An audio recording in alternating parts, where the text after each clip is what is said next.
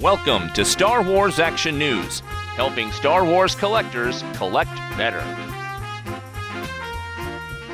Is the Guavian Enforcer, or a Guavian Enforcer? I'm not really sure. The back says, the security soldiers of the Guavian gang wear high-impact armor that makes them stand out among other deadly criminals. So this isn't a First Order troop. This is kind of like that fringe gangster element, I guess, from the word gang. Kind of like the Geonosians, maybe? Well, those were separatists, though. I'd think This is like a skiff guard. Or they're really just starting early over at Hasbro making figures for the Deadpool movie. It does look like Deadpool. He's got so many pouches that Rob Liefeld's like, damn, that's a lot of pouches. It's the 90s all over again on Guavia. Assuming that's a planet. I don't know. I don't know. I looked and I could only find like one screen grab of this character in a trailer, and it's pretty fuzzy. So I really don't know how to base the likeness. I think that as far as originality, it feels like they've borrowed from Deadpool, and the face reminds me of something from a horror movie, and I can't place the horror movie. And I thought Pan's Labyrinth, but there's no nostrils, but there's something you thought maybe the Chatterer from Hellraiser. I'm also getting War of the Worlds, because they had those aliens that were just the giant eyeball, because the red dot in the center makes the whole face look like an eyeball. Of course, War of the Worlds, they were tripods and things, but just the creepy eye, like a Dianoga almost. Yeah, it's something. This reminds me of something else so much, and not just Deadpool, that I can't place it, and it's driving me crazy. What's funny is his pouches on the front are so tall, it makes the figure feel stout. Like he's too short. Like he's wearing really big pouches in the middle. But again, we have a really good sculpt here, and I need to commend Hasbro on the wash on this figure. The way that it's got this maroon red base for the arms, the chest, the waist, the legs, and then they gave it this nice black wash over it, and it's uniform throughout all the parts except for the head.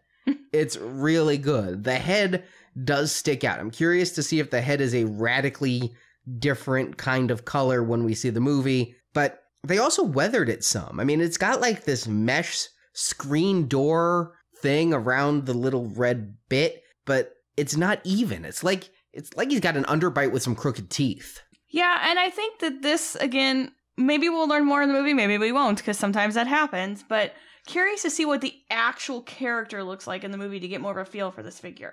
I mean, it's a pretty cool figure. It does look like it belongs in the Marvel universe rather than the Star Wars universe.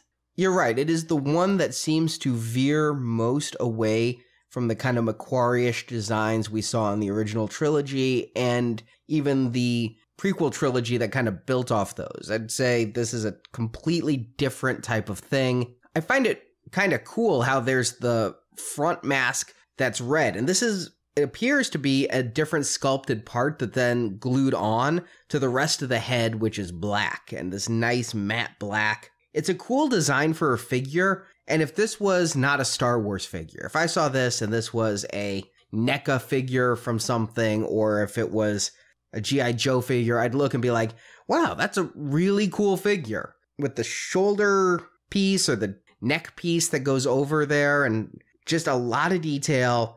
I know nothing about this character, but other than just the head looking so different from the body, I consider this one of the best Black Series figures from a toy perspective. There's a lot of articulation. The knees are a little bit hard to bend. I wouldn't bend his left knee too much because there's this red cord that goes from the thigh to the kneecap, and if you bend it, it looks like that could snap off, but kind of nice.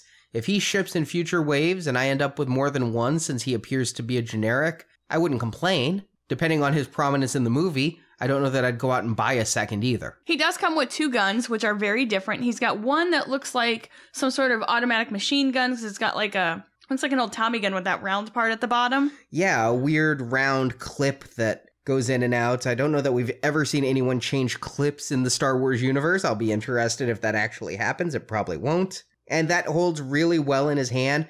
You can't get a two-armed shot with the way his shoulders move, but you can get him holding it at kind of a tension in two arms. And then he comes with another gun, which is a very odd shape. It's got a very thick, misshapen barrel. And I can't tell if it's because they just weren't able to do the detail right on such a tiny thing. I have to see the movie, I guess. And this looks like the 6-inch version of the gun the 3 3/4-inch figure comes with. Again, it's held very well in his right hand, not so much a two-handed gun stance, which is a shame. I wish that they could get it where the left arm could reach across the body well enough to get a good two-armed forward stance, but it's just always hampered by trying to cross over the torso. Still, a good figure. Thanks for watching this video. You can see full episodes of Star Wars Action News with more collecting news and reviews at swactionnews.com. We also have thousands of toy and collectible photos in our photo gallery. If you enjoyed this video, please subscribe to our YouTube channel. May the pegs be stocked and the Force be with you.